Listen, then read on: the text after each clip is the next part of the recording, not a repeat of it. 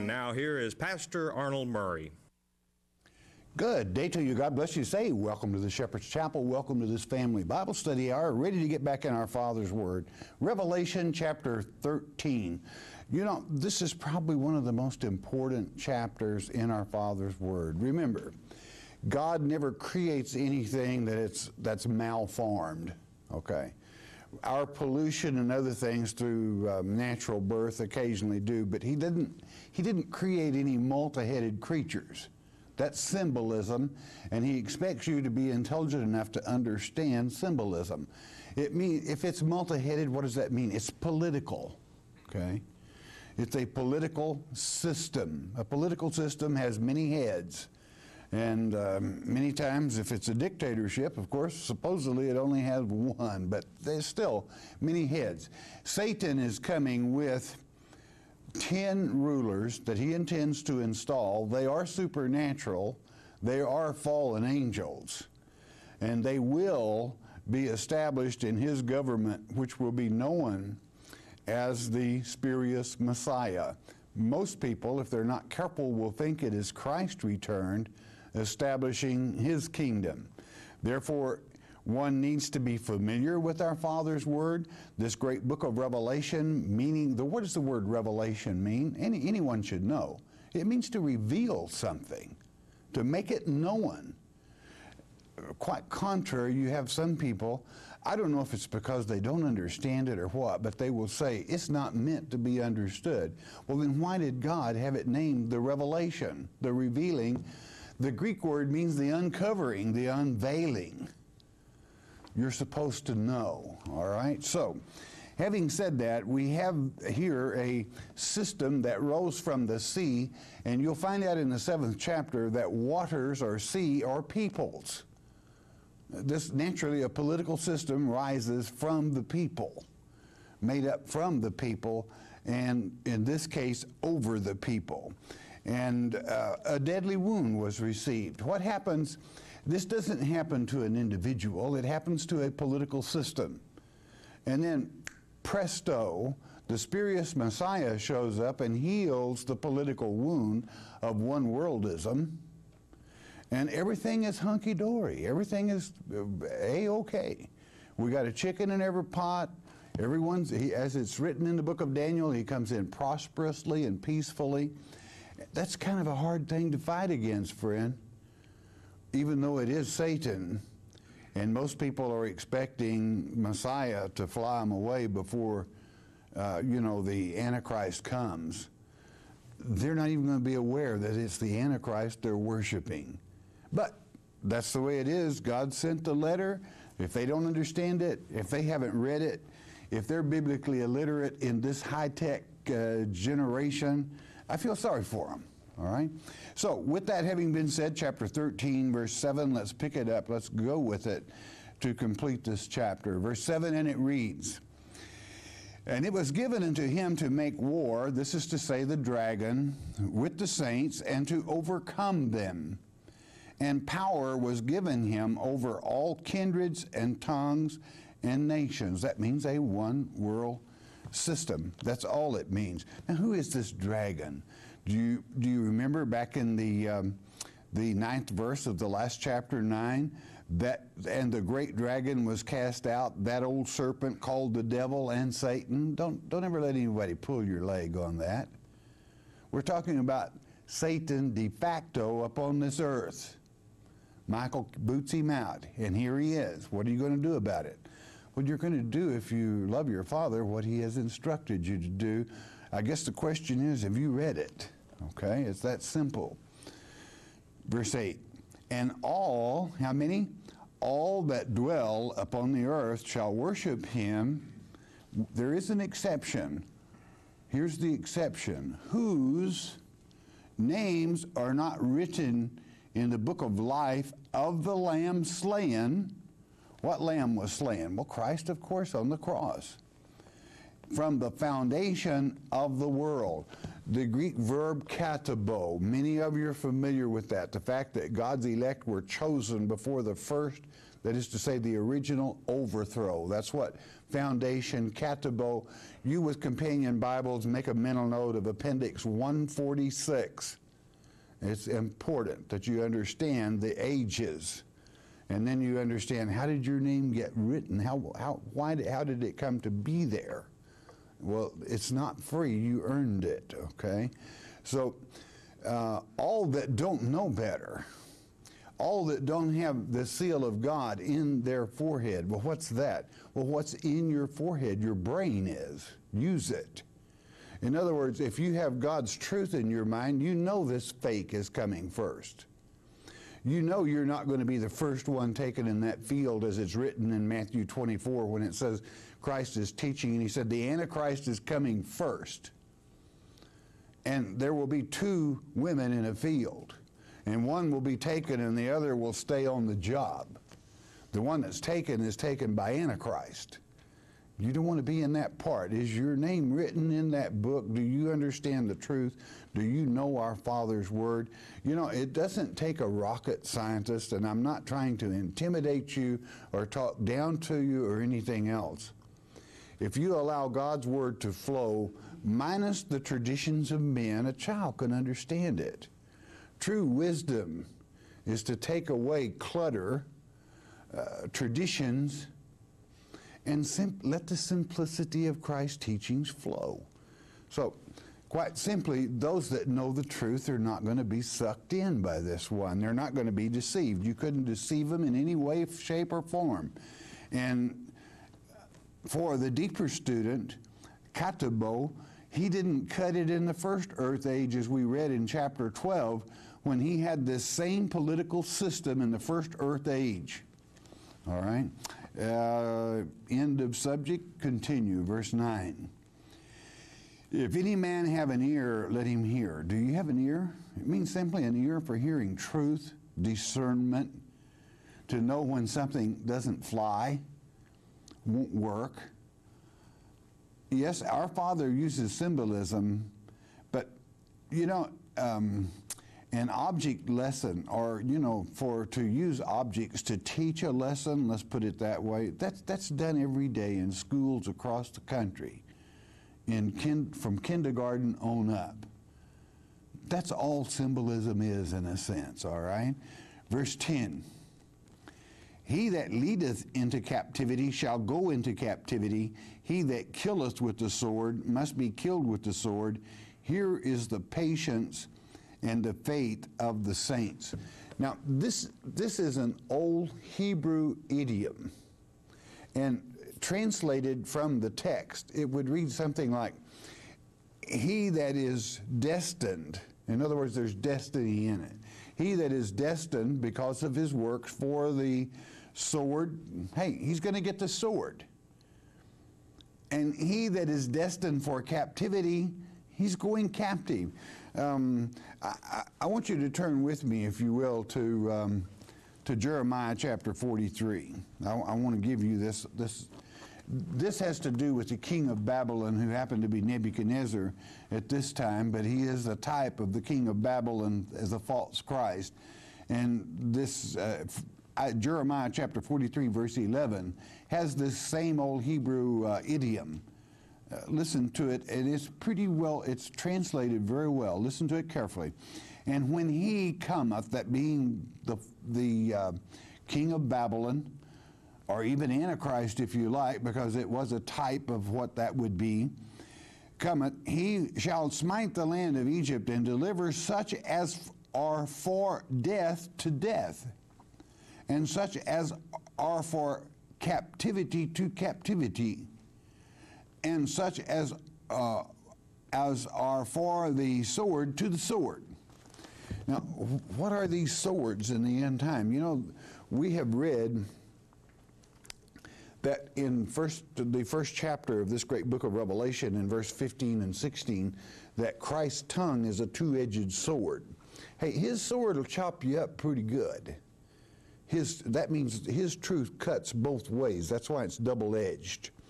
His truth will wound the lies of Satan, To be held captive by Christ, that's a captivity that is whereby the chains are chains of love. If you love our Father, He's got you captive. And it is love that binds or that imprisons you. And there's nothing wrong with that. That's a good captivity. But if that flood of lies, as we learned of in chapter 12, that Satan pours out after the woman, meaning our people, our brothers and sisters, God's children, when he pours that flood of lies out that comes from his mouth, I hope you're not held captive by that. In other words, do you understand now how there is destiny within this? It means that what you do establishes your destiny. Whether you're going up or down, I'll use that terminology, whether you're going to heaven or hell, let's just say it like it is. It's your ship, friend. Many people will advise you, many people will give you that advice. You will read, and the decision that you make personally, I don't care who is advising you, you must decide, establishes your destiny, even your eternal destiny. That's what is involved within this. It means it's your life. If you establish yourself to be in that book of life, be there. Don't worry about where your church letter is. Have your letter in heaven. That's where the books count, okay? And I don't say that to offend some church or anything. It's just that letter is not going to do you any good whenever this book is opened. Well, I wouldn't say that, but you understand what I mean. I doubt that God mentions it. It's what you have done, the decisions you have made on your actions creates what will be determined by the chief judge, which is to say Almighty God. Don't judge wrong. Don't let the lies of Satan, that's what he's saying here, captivate you, whereby the sword of the Lord, instead of a sword of love, is a sword that could bring about a deadly wound. Verse 11, as we continue, okay? And it reads, "And I beheld another beast coming up out of the earth, and he had two horns like a lamb, and he spake as a dragon." In other words, it looked like Jesus Christ. It looked like that lamb slain we were talking about back in verse 8. But he's got the voice of the dragon. Why? It is the dragon. This particular beast is a religious beast. All right? It's not multi-headed. It looks like the Lamb of God. He even claims to be the Lamb of God, as we reiterated from chapter 2 of 2 Thessalonians in the last lecture. He says, "I am God." Now, are you going to believe it? You see, your destiny is involved within this. If you were to believe this first lamb that has the voice of the dragon, that's not Christ, that is instead of Christ. And he does come first. He comes at the sixth trump. The true Christ comes at the seventh. Can you count? It's that simple. So here you have him de facto. Michael has booted him out of heaven as he stated he would in chapter 12, verse 9. He is de facto upon earth, not an evil spirit, but in person. That old dragon, the devil, Satan, Lucifer, little horn, son of perdition, whatever name he tries to wiggle into, whatever crack he tries to wiggle into, to hide his personality, to finagle, lie, cheat, steal. But yet he comes in as the Prince of Peace. Verse 12. "And he exerciseth," that's this religious, spurious Messiah, Lamb, "exerciseth all the power of the first beast before him," that's to say the one world, the political system and its structure, "and causeth the earth and them which dwell therein to worship the first beast, that's to say to gladly become a patriot of his one world government. I mean, a free pie in every pot, a free chicken in every pot. As the great book of Daniel reiterates, peacefully and prosperously. He can make it on that, friend. Whose deadly wound was healed, that political system that he saved. And, you know, many might say, well, how in the world could he pay off all the debts for all the money that people owe? How could he possibly do that? Well, let's be real for a moment. Take a dollar bill out of your pocket and look closely at it. In reality, what is it? Well, it's a piece of paper. What's it worth? Well, it's worth whatever whoever is backing it says it's worth. But it in itself has no value whatsoever. You might fan yourself with it. So if a one world leader comes in and says, I'm establishing a new government and a new currency, what you have, it's all yours, just whatever you're owed, forget it, it's done. And we're starting all over with everybody having everything. You know, how much would be lost in a paper pile? Now, I know I will have some financial experts, just economists, just going in circles here, but hey, get real, friend, okay? Pull it out, look at it, bite it, and see what you bite into. When his government takes over, you're either a part of it, or that old piece of paper is worthless, and the notes and all that kind of stuff, that's all past history. It's all a new ball game with a new government. His. He had it in the first earth age. Hey, it worked real good for him. Because when you read his government from the first earth age in Revelation chapter 12, verses 1 and 2, you find very little difference in the one he exercises or brings to power in this earth age in 13, 1 and 2 of this great book. Have you ever noticed the difference? 3 crowns, that's all. Let's go on with the next verse, okay? This religious beast, verse 13. And he doeth great wonders, so that he maketh fire come down from heaven on the earth in the sight of men. Now, this is what you've got to be spiritually and mentally prepared for. The word fire here is P-U-R in the Greek, pur. And literally it means fire, but figuratively it means lightning. Open your Strong's Concordance, take a look at it. I'm talking about a complete Strong's. Figuratively, lightning. He can snap his fingers and lightning. What do you think that would do to a crowd today? Like I said, he's supernatural.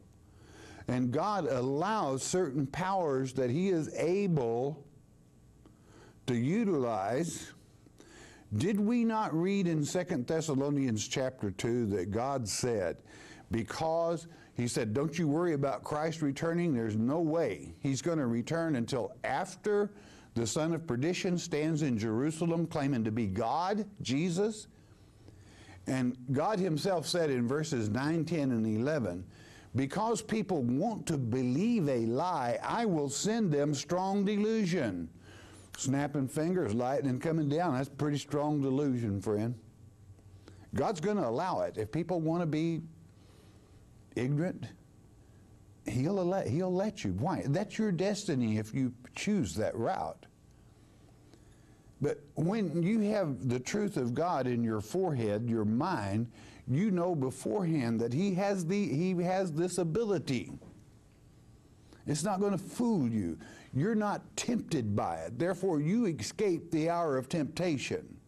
Now, you got a bunch of yo-yo reverends that when they read, you will escape the hour of temptation, they say, are you going to fly away? No, that's not what God's word says. God says in Ezekiel 13, I'm against those that teach my children to fly to save their souls. He said, they sew kerchiefs to cover my outreaching, saving hands of truth with lies. No, you know, our Father protects his own. This is why that he, in the great book of Daniel, which I'm glad we taught Daniel before this book, do you know why Shadrach, Meshach, and Abednego weren't burned or even singed in the fiery furnace? Because Christ was walking with them. He's supernatural. He protects his own. Satan can't bother you. As it is written in Luke chapter 10, verse 13, verse 19 through about 20, Christ gives you power not over all flesh, but he gives you power over all spirits, including the evil spirit of Satan. But you have to have the faith and the brass to stand up and utilize that power and that authority. I don't know, do you? Sure you do. Why? Christ gave it to you. But it's in here, in your mind, where your brain becomes informed with this letter God has written to you, allowing you to know what tomorrow brings. You know, man only fears the unknown. I am glad that our Father allowed Psalms 22 to be placed in this great Bible, letting us know detail by detail what would be happening at the foot of the cross while Christ was nailed to it, 1,000 years before it happened, even down to the Roman soldiers gambling for his clothing. Man can't do that. So it documents to an intelligent person, our Father knows what he's doing. Our Father forewarns those that care to take the time. So, hey, he's going to perform some miracles that you need to be prepared for. Then you would better understand why Jesus would say in Mark 13, for the elect's sake I've shortened the time of Satan's rule on earth. Otherwise there would be no flesh saved. Why? He's that convincing. I don't believe it's possible that one of God's elect will be deceived by that person, that entity. Why? We don't find him tempting. We find him to be an abomination. Verse 14. And deceiveth them that dwell on the earth by the means of those miracles which he had power to do in the sight of the beast, saying to them that dwell on the earth that they should make an image to the beast. Now keep this straight in your mind. Which had the wound by a sword and did live. Now I'm going to draw on 2 or 3 points within this. Who is the beast that received the deadly wound? The political system. Well, what did he who could perform these miracles, why did he want them to worship it? Because it's his government. It's his one world system. He brought 10 of those supernatural kings with him to place over the earth. Like it or lump it. It shall happen. Now, this might let you know, we know now that the beast, the political system, was wounded by a sword. I wonder what in the world kind of sword that could be. Well, I'd advise you to read Revelation chapter 1, verse 15 and 16 all over again. It's the sword of the Lord. It's his word taught by his people. Seeds planted by the children will bring about a wound. I could say those Christians that are informed will not allow the one world system to come into being when it endangers their freedoms and their constitution. But Satan will fix that. Thank God it'll only last a short time. His system shall be. Why? It's written it's going to be. Do we have to worry? Absolutely not. Why? We have power over all supernatural entities given to us by Jesus Christ in his name, not our name, his name. We don't have to fear. Why? We know what their game is. We know what they're up to. But he's going to make his one world system, and he's going to make people be so patriotic. Well, how will he get them to worship it? Paying their bills. Yeah, people will. If you owed $100,000 on a home and he said, hey, my dear friend, because you love me here, let's just tear this up. That doesn't mean anything to him. And well, we're going to have some people crying that loaned this money. Well, I wouldn't worry too much about it. Many of those that maybe some of the loan is made are glad to see him because it's their daddy. Okay? Verse 15. And he had power to give life. I repeat, he had power to give life or breath or even soul, if you like, unto the image of the beast. He made it live. He made it real. He made it the ruling power. But that the image of the beast should both speak and cause that as many as would not worship the image of the beast should be killed. As many as would not worship it, they're going to try to bring them killed. What kind of killed? This is spiritual, friend. A spiritual death is for one who truly loves Christ to take part in the great apostasy. That means the falling away, and begin to worship this Satan rather than the true Christ. That's a spiritual death. You're dead. As a matter of fact, that borders very close to the unpardonable sin that those written even in the book before the foundation can commit. I don't believe it'll ever happen. Why? We don't find Satan tempting. The hour of temptation we totally escape because we find him an abomination. Look what he's doing to your children today. Look what he's doing to the world today. Young kids blowing themselves up in the name of religion.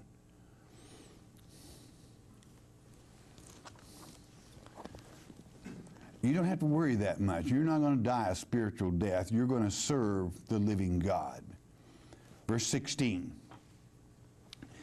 And he causeth all, both small and great, rich and poor, free and bond. I mean, status has nothing to do with this. Place in life has nothing to do with it. To receive a mark in their right hand or in their foreheads. The Greek is E. You know what? How you spell in Greek? E-N. Here we spell it I-N. Well, it still means the same thing. Now, again, what's in your forehead? Your brain.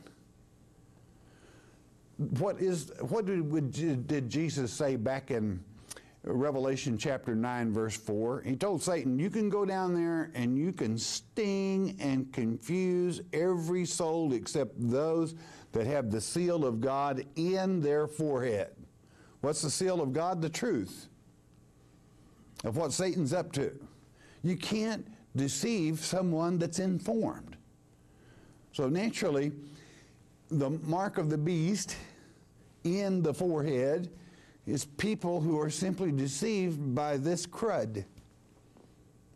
I'm probably making an error in calling him a crud because he's a very beautiful, beautiful individual and so convincing that an unlearned person is going to have no problem in loving him because he's all looks, so ever intelligent, sharp, a deceiver of deceivers. Now, I want you to be real, though. You've got people, you're going to hear all kinds of people say, they're going to make this little chip, and they're going to insert this little chip in your forehead, and you are going straight to hell. Now, let me ask you something. What kind of God do we serve? Somebody forces you to have special surgery and places a microchip under your skin. Does that change the way you believe? You know, God judges you on how you believe, all right? Do you think for one moment God would, let's say Satan had a rodeo and we went out here and we roped a bunch of people and we branded them, all right, put a patch on them. Do you think God would send somebody to hell because Satan had a rodeo and roped them? When they were kicking and pawing and screaming. I'm using the analogy of an old-fashioned rodeo because I've been to a few of them. Those calves didn't have much of a chance of us deciding whether they wanted that brand or not, we gave it to them, all right? But that didn't change the way the calf felt. I guarantee you, he kicked, he bellowed. He didn't like it. It didn't change his mind about anything. Well, neither would it an individual's, okay? Get real. God is fair. He judges people by what they do. Excuse me, the destiny, verse 9 that we covered. What you do and what you decide, that's your destiny, not what somebody might force on you. Let's use another example. Paul was put in bonds. He held up his hands. He said, look at these chains, but I'm still teaching the Word of God. Do you think being in chains changed the way Paul thought? No. So just throw all that stuff, that cheap stuff out that people will bring about, yes, there's a little chip that is the mark of the beast. I can remember back many years ago when they said, there is a computer. Computers were new then in Belgium, and it is the beast. Well, that is the most ridiculous. I mean, people will buy in to anything. What he's saying is there's a new government, and to receive a valued paper or whatever from it, you got to worship it. You got to worship him, okay? You can have anything you want, you can buy anything you want, as long as you worship the system, as long as you become a patriot of the system. We can't do that, friend. Jesus would teach this again in another place in Mark 13 when he said, woe to those that are with child and that give suck when I return.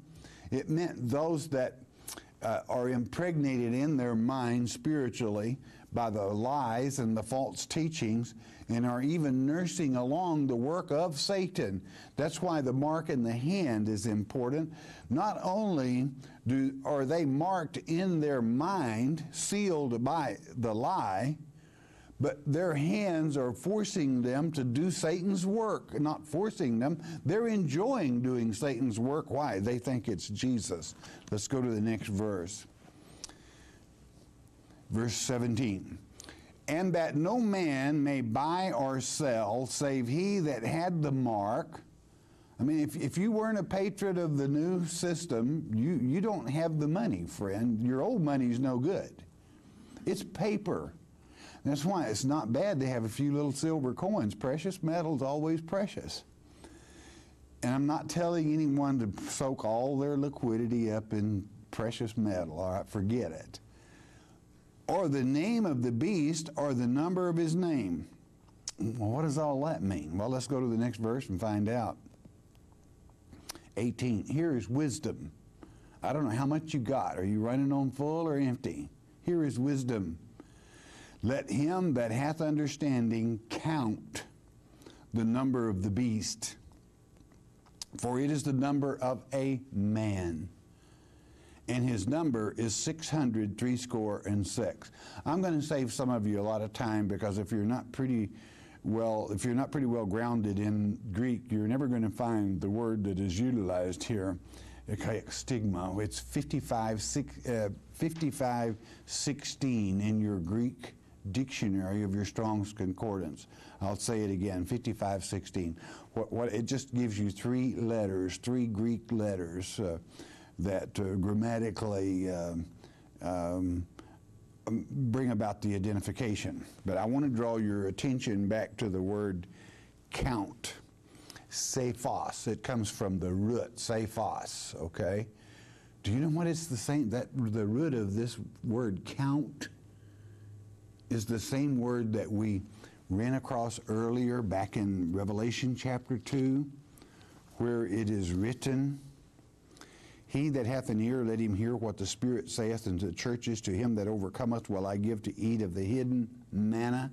Hidden manna is simply truth of God's Word. I'll give you better understanding. And will give him a white stone. Now underline that word stone. That's what it is, the sephos. It's the same word as the word count. It comes from the same prime as the word count. and in the stone a new name written, which no man knoweth, saving he that receiveth. All it means is if you have God's truth in your forehead, you know what your rock is, and their rock is not our rock. We'll find that out in chapter 15. So what does this séphons mean then? Well, it means to enumerate with smooth worn stones of counting over a long period of time. That means watching Satan and his offspring all down through the years, the Kenites, to know where the Antichrist and who he's going to appear to in the end times. That's simple. Now, what about the 666? And I'll say a little more about this in the next lecture. Well, that's not difficult, all right? This is talking about Satan making his entrance. What seal did Satan appear in? Well, it was the sixth. Well, isn't that amazing? Well, let me ask you another question. What trump did Satan appear in? Well, it was the sixth one. Well, isn't that amazing? Well, then what vial, which gives us 666, did he appear in? I just answered it, didn't I? Sixth. He appears in the sixth seal, the sixth trump, and the sixth vial. Why? Because chronologically, they run in order. And if you're familiar with your Father's Word, you know when he appears. You know the signs. You know what he's going to do. I mean, after all, didn't God just tell you he's going to set up his own little government? That shouldn't be too hard for anyone to spot. And really how you're really going to be identifying him is he's going to be calling himself Jesus, Christ, Christos. Only you've got to put the little Greek word anti, which doesn't mean the same as it does in English. In the Greek, anti means instead of. He's instead of Christ. He's the fake. See that you're not deceived.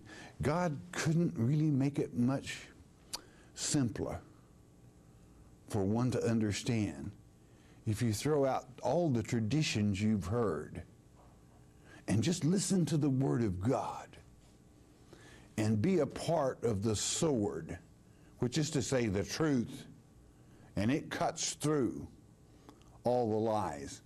God's two-edged, sharp sword coming from the tongue of the Word of God, Christ, cuts through all falsehood, and it settles it in your mind, whereby you are not soon shaken, for you have the stability of standing on the rock. Don't miss the next lecture. I'll say a little more about this then. Out of time, listen a moment, won't you please?